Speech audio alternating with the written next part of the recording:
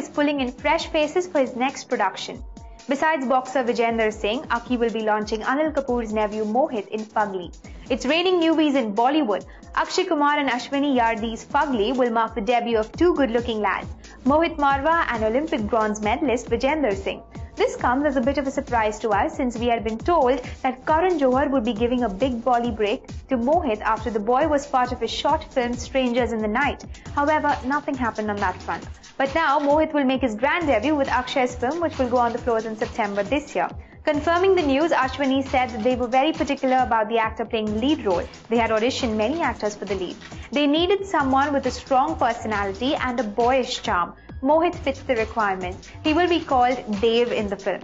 Having studied acting in New York for close to 2 years and having shown his acting prowess in K. Joe's short films, Mohit is surely an actor to watch out for, we think.